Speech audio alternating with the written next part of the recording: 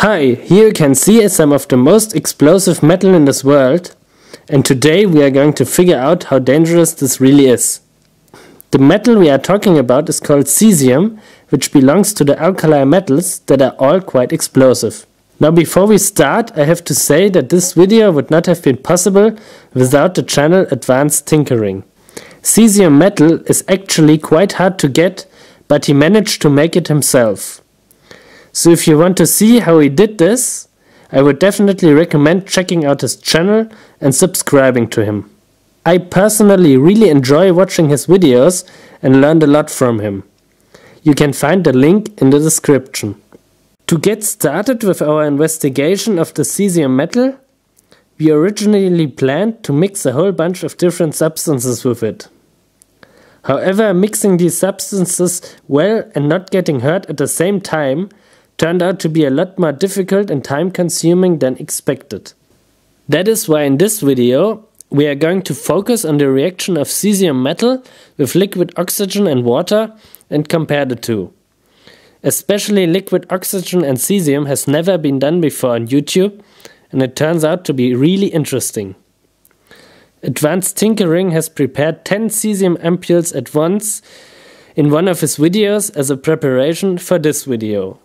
But since these ampules contain at least 2 grams of caesium each, and we didn't want to start with such a large amount for safety reasons, he also distilled over 50 grams of caesium metal into a Schlenk flask, so we can take out much smaller amounts from there. In order for us not having to bother with an argon cylinder, I also prepared some water and oxygen-free kerosene that we added to the Schlenk flask. After melting the caesium metal with the power of hand heating, we could conveniently take out small amounts of caesium metal using a syringe. This worked surprisingly well, and this way we were able to handle the caesium metal with only negligible oxidation. Now the first thing that we both desperately wanted to know was how the caesium metal reacts with liquid oxygen. To do this, we started small and first poured some liquid oxygen into a beaker, where you can first observe the beautiful pale color of this super dangerous liquid. Because this liquid has a temperature of negative 183 degrees Celsius, it was really interesting for us to see whether the caesium is reactive enough to interact with the oxygen at this extremely low temperature.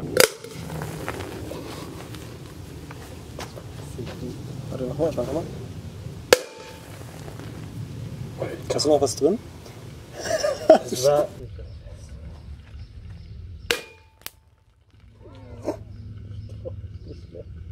As it turns out, the answer to that question is a most definitive yes.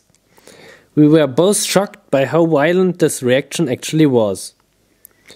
We tried this multiple times, and the reaction was always really violent, but sometimes the caesium spontaneously caught fire before it reached the liquid, so it burned up before it could really explode. Now it was time to scale this up and use an entire ampule at once, which is at least 100 times the amount of caesium metal that you could see exploding in the previous scenes. So you can probably imagine that this is quite dangerous. For this, Advanced Tinkering has made a special contraption that is able to break the ampules from a distance that they can fall immediately in the liquid oxygen after opening.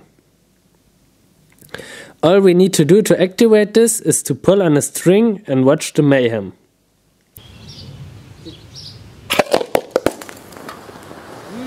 Boah, da brennt Scheiße! Alarm!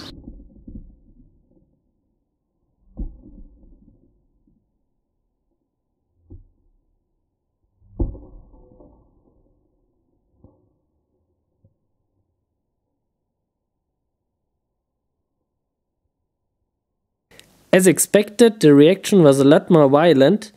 The beaker is now in beaker heaven, and the liquid oxygen made the grass burn really violently.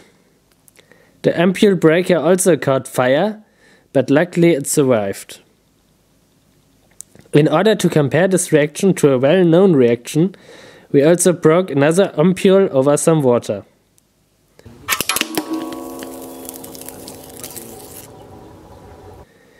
Here you can also see very nicely how the caesium starts burning in the air before it even hits the water.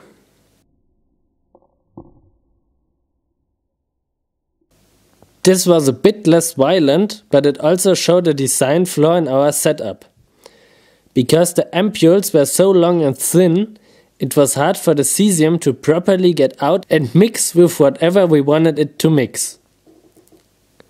Because we still had so much caesium in our Schlenk flask, we decided to change the plan and put out some caesium metal into a small glass vial containing some kerosene.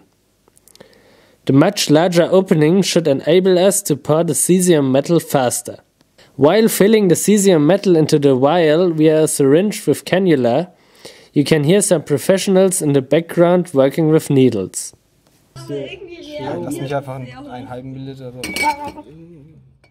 We then set up an improvised contraption with which we could pour the caesium metal in the liquid oxygen from a distance. It worked surprisingly well.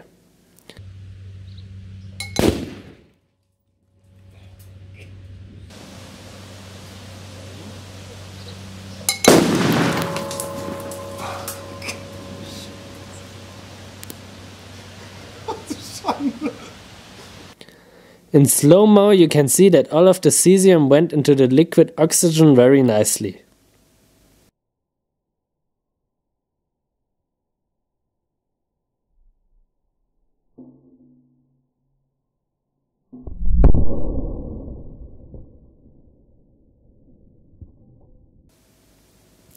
The reaction was a lot more violent than we expected, and shards from the beaker were flying all around us. But we were wearing proper safety gear, so it was all perfectly fine. Here you can see all that was left of the beaker after the reaction.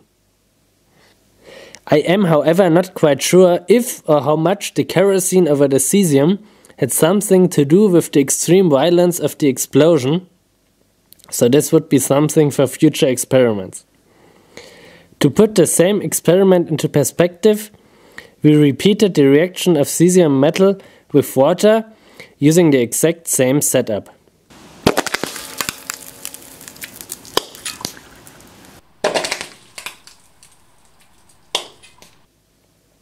The reaction was still violent, however, compared to the liquid oxygen, it was quite tame.